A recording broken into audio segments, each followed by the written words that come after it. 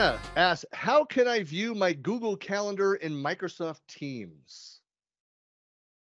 So that's an interesting one, because a lot of people are thinking of it more like I have calendar in Teams. And when I click on calendar, I want to see mine, and I want to see my Google, and I want to see my senior leaders, so because I have to manage it, and I want to know it's literally just tied to your own personal calendar.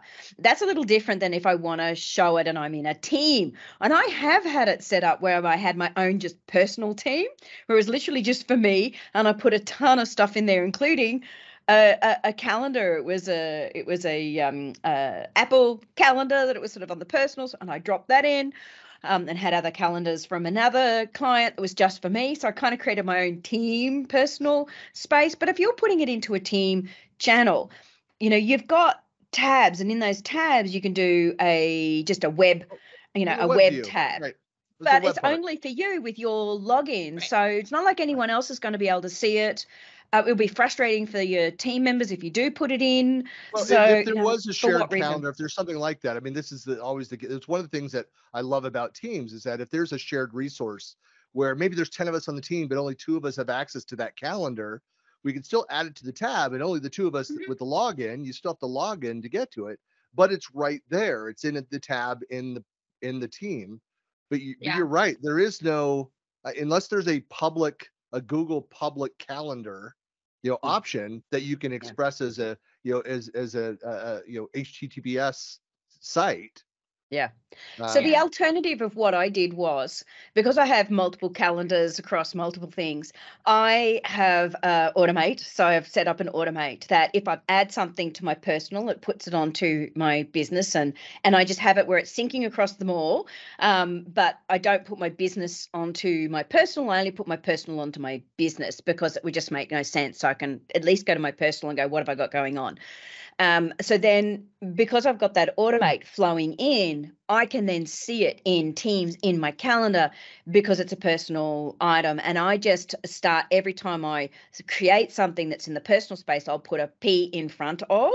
So I know that on my calendar, that's something from my personal Google, or my personal Apple, or my personal whatever it is, the calendar I'm bringing in. So it was an alternative way for me to be able to see it inside Teams. So I wasn't missing some of my personal stuff, or I was inviting on my calendar my business one, so that it would at least drop in and I could accept the invite on my. So there's a couple of things that I've done over the past to try and flow things through, so I wasn't missing personal stuff.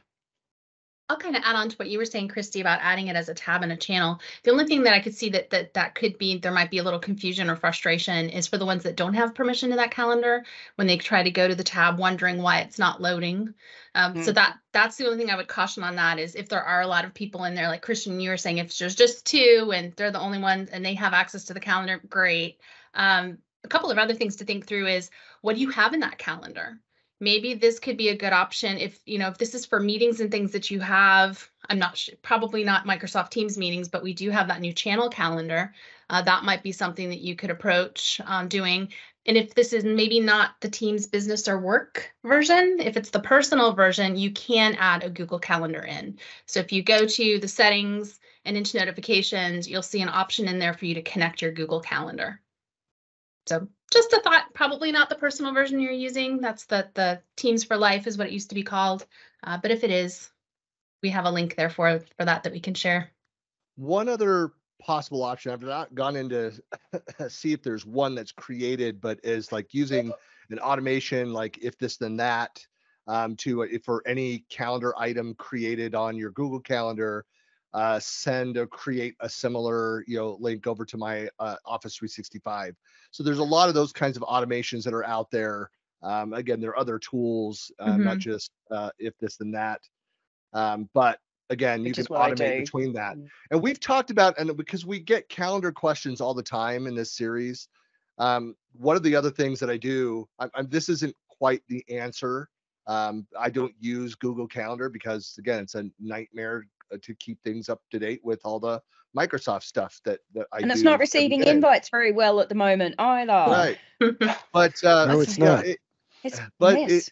so using a third-party calendaring tool that looks at the calendars in both in multiple locations to make sure that if somebody's scheduling something, it's not overlapping. So that does exist today. I use Calendly. I know Calendly. there's a number of apps that are out there which Mhm. you can connect and point to your Google Calendar, your Microsoft Calendar, your Apple calendars.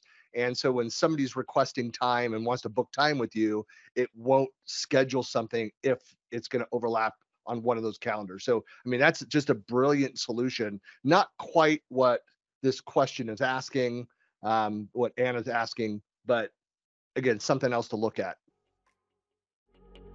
Indeed.